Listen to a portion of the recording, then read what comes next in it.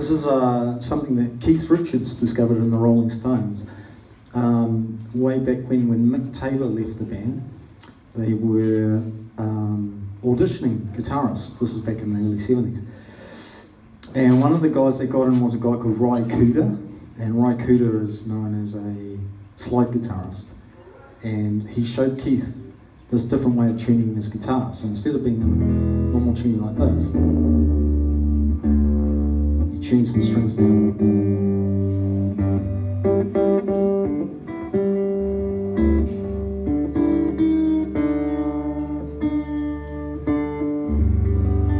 So the whole guitar is now tuned to one chord, which I thought for Keith Richards was great because he was stoned off his mind.